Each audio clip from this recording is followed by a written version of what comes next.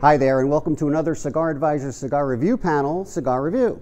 I'm Gary Korb, Executive Editor at cigaradvisor.com, and today we're going to be smoking the Scorpion by Camacho Robusto, Connecticut. The question is, how delicious is its sting?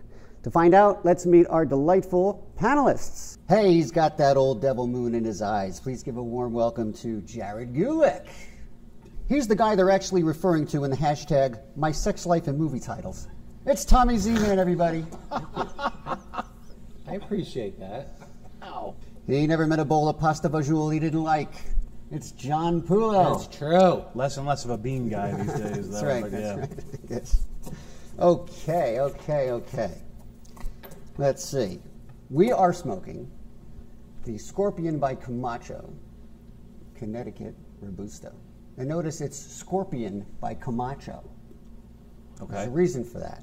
The Scorpion has been their logo, their motto, their image, whatever, for some years now. It's been since 2013. So they decided, hey, we're going to give the Scorpion like their own line. But this is really designed to deliver the bold flavor, this is according to the company, designed to deliver bold flavor and unmatched construction without sting to the wallet. So what they're doing is here, they're making a very well-made cigar, and it's not as expensive as something that might be similar or other things that might be in their catalog. So actually the price of this cigar, the Robusto, the retail price just for the Robusto is $6.50. The average price of these cigars, I'll give you that in a minute. The cigar is a 5x50 Robusto. It is wrapped in an Ecuador, Connecticut shade wrapper. The binder is Nicaraguan, and the fillers are Nicaraguan and Honduran. This Scorpion by Camacho comes in 3 sizes. Robusto, which we're smoking. The Gordo, there's Gordo, it's 6x60.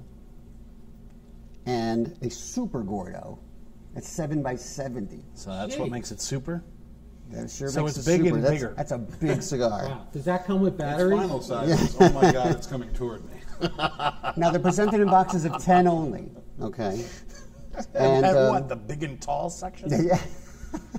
And you can get them in 5-packs, but the Super Gordo doesn't come in a 5-pack. It's just too much for the 5-pack. A 5-pack cannot contain And if you average them all together, they're about $7.50 a cigar, regardless of the size you like. So that's pretty decent. It's well under $10. And I'm going to start with Tommy. We're going to talk about what we're getting out of the cigar so far. We've just lit them up, so what are we getting so far? Tom, you've got a little ash on yours already. So. What? Watch your mouth there, Gary. This is a family show. Yeah, no, I do. And I had said to you that I thought a previous one of these that I had smoked, I thought the ash was a little flaky, but this is could not be any more solid. The construction is excellent on this cigar. Now, I've always loved Camacho cigars, and their whole thing is always bold. And you know what I remember years ago, and I don't remember how many, 10 plus years ago, when the Connecticut came out, all right, the Connecticut wrapped Camacho, and I was like, wow, this isn't like any Connecticut, because it's really full-bodied. But this one, I think, might be, we're not supposed to use the word mild. I'll replace it with mellow. Okay. So, might be the mellowest Camacho ever made. No, but it's not light. It's not, it's more medium-bodied. I think every single Camacho I've ever smoked, and I've smoked them all, is a full-bodied cigar. Now, it doesn't mean they're all super strong, but they are all. Right. I don't think this one's full-bodied. This has a distinct creaminess to it. The wrapper's really, really nice, but very, very creamy on the mouthfeel and everything. And interesting, because I was reading the description on the famous smoke shop site, and I tell you what, one of you guys wrote that, and I was like, it was dead on to what I'm getting. A tobacco sweetness that's really, really noticeable, a little bit of pepper, kind of like a little smokiness too to it, if you know what I mean, almost like a little charriness, but really flavorful. Really interesting effort by Camacho. I like it a lot. I would smoke this cigar every day. Yeah. Jared, how about you? I'm actually getting some saltier nuances, and you said when you were that they were looking for bolder flavors with this. Well, that's their, their image. The hype. Yeah, the hype, exactly. This is definitely on the mellow end of the spectrum for me. It's kind of cedary. I'm definitely getting a lot of salty, and one thing that's an interesting attribute to this is that the retro is like silk. Like a lot of cigars, even mellower cigars, tend to be very peppery on the retro or spicy. This I'm getting nothing. It's just, it's got some, maybe like even a slight floral note to it, but it's mostly just like a cedary smoothness. Okay. Excellent cigar. Interesting. Okay. I'm here to maybe agree a little, maybe disagree a little. Okay. All right. So on the pre-light, one thing I did notice, the typical Connecticut bitterness that you might get from some other more mellow cigars was not there. And some of those creaminess, not as creamy for me. I'm about an inch in so far. Barnyard, a little grassy, a little sweet. That tobacco sweetness that one I will agree, there's a little bit of a crisp fruit, almost kind of like an apple. Like maybe that's that saltiness, right? Or maybe it just kind of hit my palate as a little bit tangy. But, Camacho being bold, it's always renowned for its spice. It's only a bit, just a bit of this peppery spice.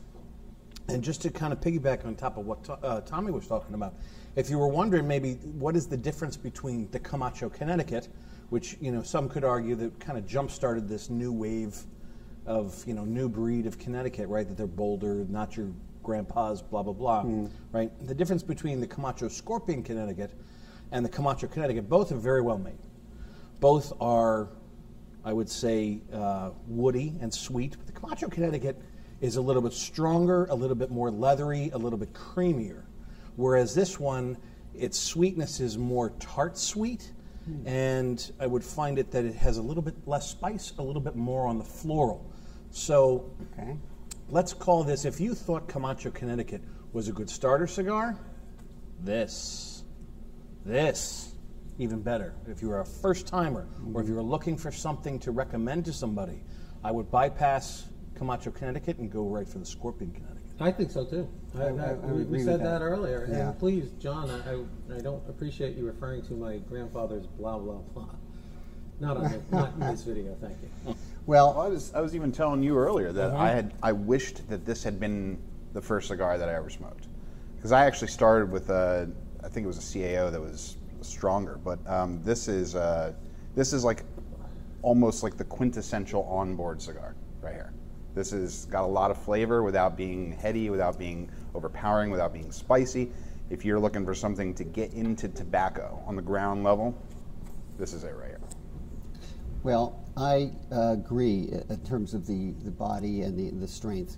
In fact, I would even say it flies in the face of their live loud motto, right? Live loud, hashtag live loud, right? I would say if this had a volume level, it would be somewhere between 4 and 7. Something like that. But can you dance so it's to not it? so loud. Can you? I could dance to this. You know why? I think the key word here is accessible. It's an accessible smoke. So, for as much as we're talking here about starter cigars, you're looking at a couple of guys who routinely smoke anywhere between 1 and 3 cigars a day. Could I make this my morning or my early afternoon cigar? Without a doubt. Could I make this for something in the evening? Absolutely. If I wanted to chill with a cup of coffee and it's like a late evening smoke or something like that, this could easily do the job. So even though for as much as we talk about it being a starter cigar, it is not off limits to somebody who's more invested, I guess, for lack of a better word, into smoking cigars on a regular basis. I agree. That's a really good point, John, because what I was thinking as you were talking is, when I'm in the store here and guys come in looking for cigars, I'll just start helping them if the guys are busy. And guys have said to me, what's a good cigar? I smoke once in a while during poker, during golf. Yes, this is, I think, a cigar for that guy that likes cigars but doesn't smoke a lot. He's going to love this. It's not going to overpower him, but it's very flavorful. Yeah, It's a great anytime cigar, I'm getting some of that saltiness that Jared talked about, especially in the cold draw pre-light. In fact, I got that in the baseline too, so I'm going to say that's going to be pretty consistent. And saltiness is not a bad thing. No, actually, it's actually kind of neat. I'm also getting base flavors of sweet spice, which I like, and some earthiness, which you're going to get, with that, Nicaraguan in there, and it's just. I'm getting a little bit of, I can't even read my handwriting. Oak. Oh, oak. Oak. Wood. Yeah. Little bit Okay. of oaky wood. So listen to the flavors you're describing: oak, Right. and salt, and cedar, spice. and sweet spice. And you guys, I was talking about like a crisp tree, kind of like an apple, Almost apple. like Yeah. tartness. You're talking about creaminess. This is about a Connecticut wrapper cigar, which are not typically so abundant in flavor, right? Right. So In complexity. yeah. This So is- I would. Well, it's complex to a point, but I would actually argue that it's more. It's offering you more in terms of fuller flavor. Let's say the flavors are more intense than the smoke is. That's for sure. It's mellow throughout, but when it comes to the intensity of the flavors, like that tanginess that I'm getting, that saltiness. Yeah. So maybe that's kind of where that tart sweet is coming from. That woodiness, a little bit of earth. They really come on strong. But the interesting thing is at different points, you kind of start pulling some of the handles and some of the levers back and forth. So while the woodiness might draw down, you might see the creaminess come up. But you might see the spice. Somebody's kind of just jiggling the spice handle a little bit back and forth. Jiggling. Yeah, Just it's- jiggling, it's So you just definitely- get it a little bit down, up, down, up, down. Yeah. But then all of a sudden somebody takes, the salty lever and puts it on full. And it's kind of nice, this nice woody, salty kind of. But again, this is a Connecticut cigar. For it to be able to pour off these more intense flavors, they're not huge changes between the flavors, but I noticed the changes in the intensity of the flavors. Yeah, so it's much more complex than you would get out of your average Connecticut wrapped Yeah, 'cause mellow. So many it's certainly can- not mellow in any. Go ahead. You were talking about, flying in the face, right? Yeah. This is the cigar, or one of the cigars, I should say, that flies in the face of that misconception that you can't get a lot of flavor unless you have a lot of strength. This is I would agree with a ton that. of flavor. Yeah. It's not, like I was saying earlier, it's not heady. It's not kicking me in the gut, anything like that. And this is our first cigar of the day, and I'm smoking this on an empty stomach. So it's not. Which is doing rare, let me tell you that right now. anything. Yeah. It's not donut time yet. Yeah, no.